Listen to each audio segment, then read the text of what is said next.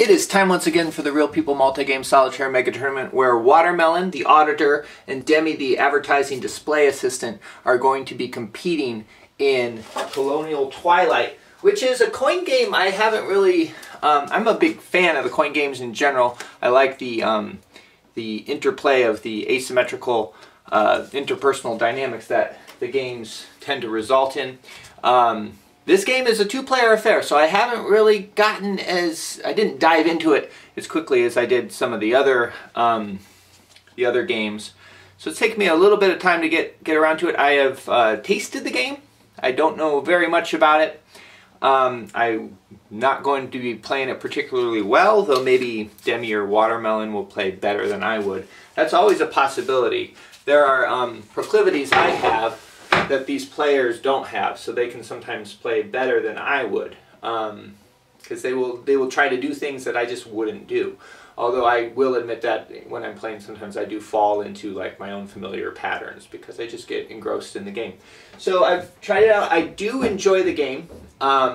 It's kind of interesting. It's like the series has gone full circle, sort of, to its like proto stage of Labyrinth: The War on Terror, though I haven't played a full game of this yet. So this is just like first taste. It kind of felt like it was going back to that, because it does a lot of the same things the coin games do, except for the thing that I like the most, which is have that multiplayer dynamic. So we're still going to play it though. We have these two. Watermelon actually quotes some French in her personal motto, "C'est la vie." If you don't know, Colonial Twilight is about the insurgency in Algeria, when Algeria is trying to no longer be France and be Algeria instead on its own. Demi also seems like kind of like he has like some French spirit to him, so I think this is going to be a good, interesting competition. There's a lot at stake too. Both of them have very low scores.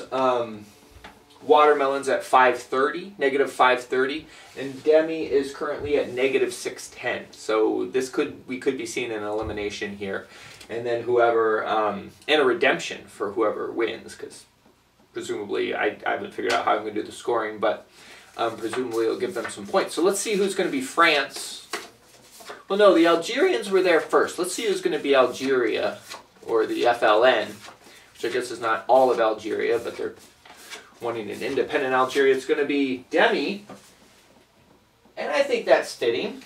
It's Watermelon likes French things, and they're both kind of romantics too. It's a shame they couldn't be on the same team, but I guess they can't, because otherwise this game wouldn't exist. Okay, here we have the section of France that currently is in northern Africa and may no longer be France, depending on what Demi and Watermelon do. How can they decide whether or not this place is going to be France? Well, if Demi gets this opposition plus bases above 30, then it will no longer be France if it's a propaganda phase.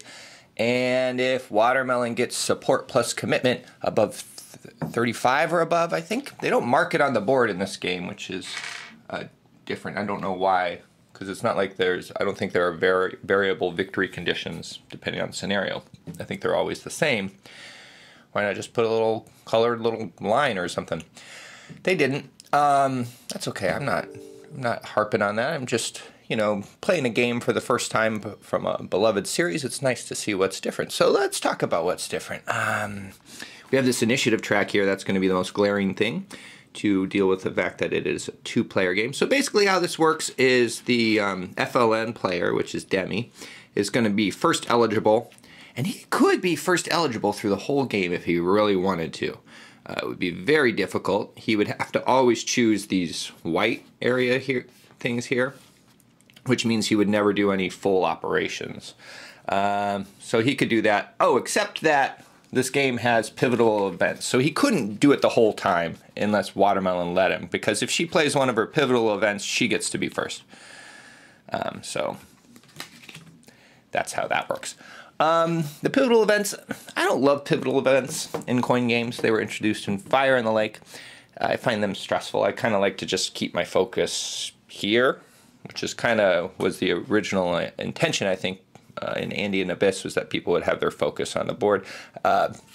These pivotal events are interesting. They give kind of a structure to the game. A lot of them require other pivotal events to have been played. So maybe I'll lay those out and we can look at these pivotal events, because I think that's going to be an important part of the game, the timing of when they're played, and yeah, and how they interrelate. This game's interesting. A lot of events and things kind of have negative and positive things for each side, or for one side in particular. So even your own pivotal event could hurt you, which is kind of cool. All right, we can look at these in like kind of 3 different categories. I hope you can read at the top here. It'll say whether it's government or FLN. Just because that's important. I have them grouped differently than that. So first, let's look at this category, which, or group. I think group is probably better. We have mobilization here. That's a government pivotal event. It can only be played, so it's further dependent on what the opposition plus bases is, and that's Demi's score marker there. So if that's above 15, you can move pieces from over here to over here. That's a nice ability in that you get a lot more French pieces that you can play with. If you look, you don't start with a lot, right? And the French pieces are kind of more, they're not able to be turned over to Demi's side, so that's nice about them. It's good that you can do it in this event, because if you do it during the propaganda phase, which is normally when you make that decision, it drops your commitment. Commitment gives you money. Commitment is like how much you care about this whole thing. It's going to give you points. Commitment's really important. This game kind of does the whole, you know, having troops in country or in the arena hinders the counterinsurgent power in a different way than in other games. So like in a distant plane or fire in the lake, you get more points based on how many cubes you don't have on the map. Here it's more you get penalized for bringing troops into availability, and you get a bonus if you take them back out, okay? And that's translated into commitment. So mobilization is a way to sidestep that. When you play it, it's kind of tricky though. Generally, you probably want to get it kind of early, but you are also incentivized to do it later if you can get the commitment higher, because then you get more pieces back. So I don't know what the optimal mobilization time is. It probably depends on the game. Okay, so this one, Morocco and Tunisia, that's dependent on the mobilization. Now this is an FLN event. What that does is it opens up these spaces here, which I don't think the French can really touch. And you know, so that's kind of like 2 bases for each. That's 4 points you can just, and Demi can settle there and do all sorts of things there and get some points and rally there. That's what I meant by settle. The bad thing about it is it also for Demi is it opens up this FLN track and border zone track, sorry. What that does is it kind of penalizes Demi the higher it gets. So that's something that Watermelon can influence and create a constant penalty. So you know, there's a good thing and a bad thing about it, which is kind of fun. We'll look at the Suez Crisis here. This is one that, it's an FLN pivotal event, but it kind of hurts both sides in a way, but it hurts the government more. So both players are going to lose 6 resources. The FLN player gets those resources back. The government loses some troops, and that's basically what it does. And it's not dependent on anything, so you can just do it. So, yeah. The timing of that will be interesting, and I hope I remember about that card. Then we have the coup d'etat trio. Okay, the coup d'etat can be played once per campaign. So a campaign is the number of cards before a propaganda card. So every time a propaganda card comes up, this coup d'etat can come back. Now the players do a little roll off, right? And whoever gets the higher roll gets something. So it's kind of an interesting thing. I think this might come into play a lot in this game because I'm going to give Watermelon a +1 on her die roll because she has sports. So I figure if you know sports, you might be better at a coup d'etat. And I had to give some bonus for that, right? All right, so coup d'etat. Coup d'etat opens up Recall de Gaulle, which opens up this OAS event. So it's kind of like this. I kind of put them like this, though, because coup d'etat can cancel both of these cards, too. So there's this kind of this hot love triangle going on between the three cards. And yeah, anyway, I'm not going to go through what every card does, but they all kind of shape the game in a different way. And another interesting thing about this game, which is kind of tied into this, is the map is very like changeable in a way that I don't think I've seen in another coin game. So you know, you can open up these areas. That kind of thing is kind of happened since Andean Abyss, but once Watermelon plays the mobilization event, and I didn't mention this, she has this interesting thing where she can go into an area and just close it down. So Demi can't go there anymore, if I'm understanding it correctly. That will cost her money throughout the rest of the game to kind of keep that up, but it's a way she can like limit the map, which is, I think, probably pretty good for the government because they tend to act more as a hammer, whereas, you know, Demi is like a horde of spiders that she's trying to whack. Or I guess you could say moles. All right, enough talking. Let's play this game, Colonial Twilight. All right, we're starting out with Demi and Bananas. But Demi is going to just kind of wade into the game. He'd like to keep his eligibility. He could do seems like kind of a good first move might be to do a massive rally and extort in order to get a lot of pieces on the board, and then start, you know, really threatening the French player, but maybe he's hoping to kind of ease in a little more, and then maybe France won't go so hard on him. So he's just going to lower their commitment by 1 by taking the event here, and then that is going to give Watermelon a choice of either passing or doing an op plus special activity. I think she'll probably choose to do the op plus special activity. Why not? All right, so she basically just trained here. That lets her put down 4 Algerian cubes, got some police there. She can garrison those out later. I should explain why she could choose just these 2 things. It's because they're adjacent to what Demi chose, so it's kind of, that's why there's this this little house shape here and other things. So, you know, it might have been nice if she could just execute a limited op on that, because then she might be able to get eligibility, but Demi didn't give her that choice because he took the event. Let's see what our next card is going to be, and it is Peace Talks. Play nice now. Oh, wow. I think Demi might like to do that as well. Just kind of keep things peaceful right off the bat. What are some other options he has? He could ambush, actually. That might hurt the French quite a bit if he ambushed in Constantine. I don't know if that's what Demi wants to do, though. I don't know why this one's active either. Tenacious. Yeah, he just doesn't seem like a very vicious player. I think he could get vicious, but right now I think he would like to kind of keep things peaceful and tender, and he's going to go ahead and just do the event there. So Watermelon's going to get another full operation plus special activity. I wonder what she's going to do. Hey, Watermelon's using the opportunity given to her by Demi with the peace talks to go ahead and try and get a lot of control. So she's using a combination of garrison and a troop lift to just move pieces around and get control. She can later then put bases in there and do other things, get some support and all of that. Kind of focusing on the areas near her cities, and that should keep kind of a buffer. So if she can grow out from there, maybe she can do well. This is a 1-level support opposition game. There's no ×2, kind of like distant playing. And so I got to think about like what kind of points she's looking at here. But let's actually look at the next card. We have Refugees, and we're in the same situation where Demi is keeping the eligibility, but maybe not the effectiveness. We'll have to see what he's going to do now. Watermelon is kind of itching to play this coup d'etat card. She wants to try to get this out as many times as possible because she has the advantage on it, something that's changed thanks to her sports experience. However, this Refugees card, that's a really nice thing to be able to get the +1 population marker. And she's a little worried about Demi using this. He has shown that he wants to do a lot of events and keep eligibility, but she thinks he might change his mind right now because she is kind of putting some pretty obvious pressure on him to kind of step up his game.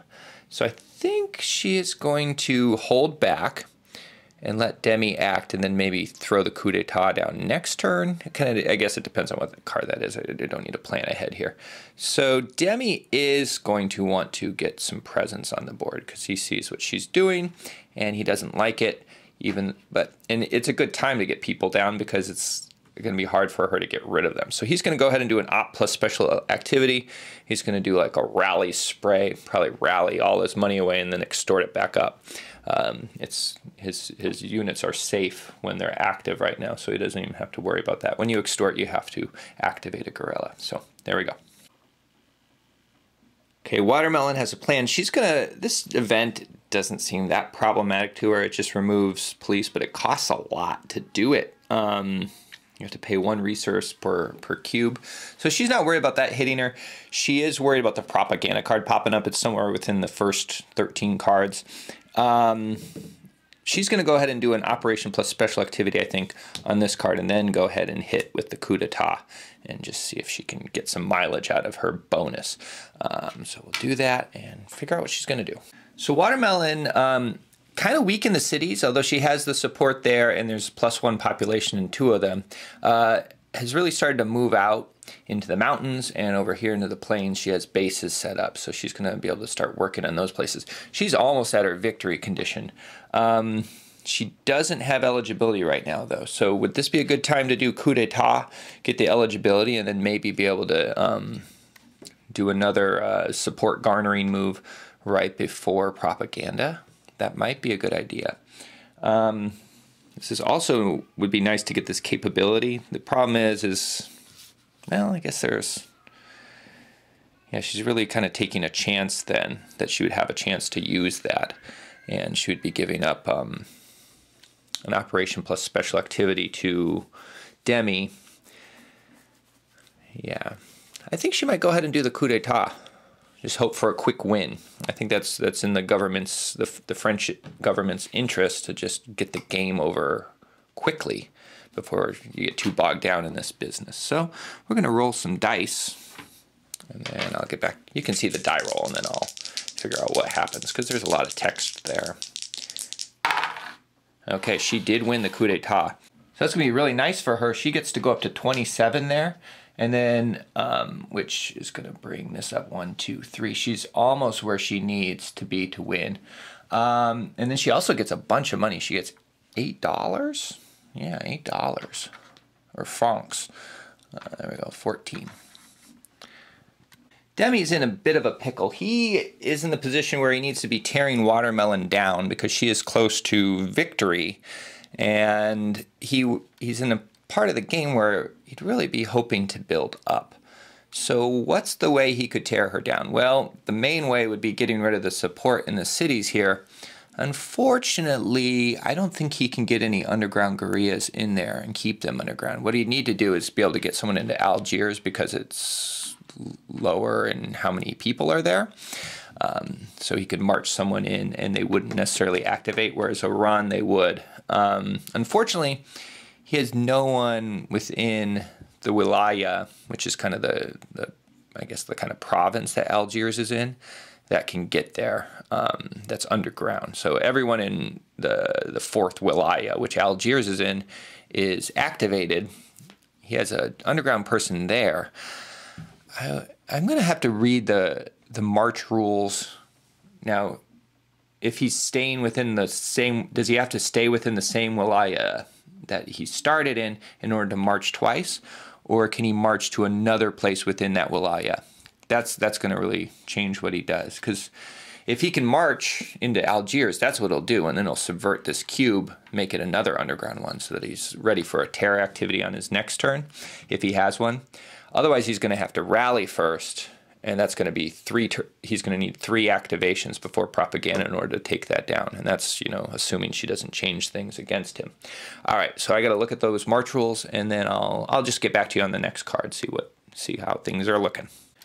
All right, here are how things are looking. If you cross a border from a wilaya, between wilayas, or out of another country, an international border, then you have to stop marching. It's a lot clearer in the rules than it is on that on the player aid there, but you know, player aid has less space, so of course. So UN resolution came up. This adds +1 to commitment. So if Watermelon takes this, she could go ahead and be in the victory area. Demi wouldn't have enough turns to, might not have enough turns to knock her down, right? Conversely, I mean, that's probably what she's going to do. I think right now Demi's got to decide whether or not he wants to throw down a pivotal event, because that could really help right now. Which ones could he do? Yeah, the only one he could do is the Suez Crisis, which, you know, he only gets one shot at this. Would subtract... It would hurt the government a lot worse than him because his resources are already low. Ideally, I think you'd probably want to play this one if your resources were at 0, because you can't go negative. But I think he might need to just get rid of this UN resolution. And I mean, that's going to hurt though, because instead of getting an operation, which really he would like to be able to get, you know, 2 more operations before propaganda, he's going to be taking the event instead. That's going to be tough. I think. Yeah, so that wouldn't. I mean, that would stop her from getting the victory thing. I think he's got to just try to hope that the propaganda comes soon, before she can get another point. That's going to be tough though, because she actually could get another point this turn anyway. Because if he does the event, yeah, I think he's going to go ahead and let her take the event. Because if he did the event, she would be able to do an operation and get some support here, or I think that's or here. But she'd probably go there, get some support there, which would also put her above victory. So she's going to go ahead and just bump her commitment up, which also keeps her in top eligible form. She's in the victory area now. And then Demi is probably going to do some marching, get prepped for some terror. He's really just playing catch-up at this point, which is not where you want to be if you are the guerrilla faction, the insurgent faction. You want the government to have to be chasing you, not the other way around. All right, so Demi's going to need to be able to get another operation in play. Kind of an interesting position on the map here, in that he's got so much city presence. He actually has control of 2 of the cities. So if he can pull this off, he'll be looking pretty. Let's see what this next card is here, though. It is not propaganda, so... The France box, I don't think she really cares about. I think she's going to go ahead and go for an operation. This is Watermelon right now. That'll shut him out of an operation, and then maybe the next card will be propaganda. I think Train is probably her best move, just because she can get some more of that support, bump up her margin even higher. She needs to get it,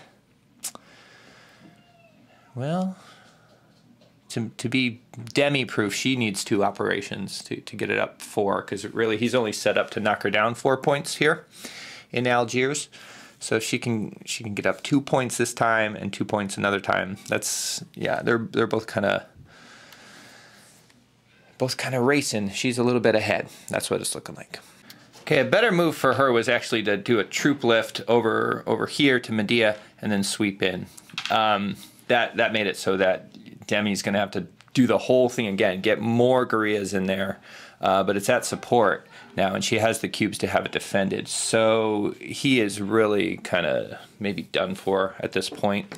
Is there a limited op he can do to help things? I'll do that off camera and get back with you at the next card. All right, it's going to be tricky here for Demi. He just moved the France track. He couldn't think of anything else to do. And we have propaganda, so that is going to do it. That ceasefire did not work out for him. That was sad. And there's a pretty big point difference here. We're looking at 38 to 10. So we'll probably make that, you know, plus 280 for Watermelon, minus 280 for Demi. And that's going to do it. We're going to be saying goodbye to Demi. Watermelon's going to move on. The sports, I think, gave her the bravery to do the coup d'etat, but really she would have gotten it anyway. But she probably might not have been so jazzed to do the coup d'etat otherwise. But let's say goodbye to Demi, one of the first people in the Real People Multi-Game Solitaire Mega Tournament. Really nice guy. Just to remember a little bit about him. He'd like to meet Steven Seagal, and he dated Alice in Wonderland. And he's loved to be a cartoon. Classic clown, proud of getting a job. Advertising display assistant. I love job titles. I always wonder what they do. I wish I would be able to meet him at a party and talk to him about that. Maybe he's tired of talking about it, but I'm sure he'd be a great conversationalist. So, goodbye, Demi. It's been nice playing with you. See you next time on the Real People Multi-Game Solitaire Mega Tournament, English Leg.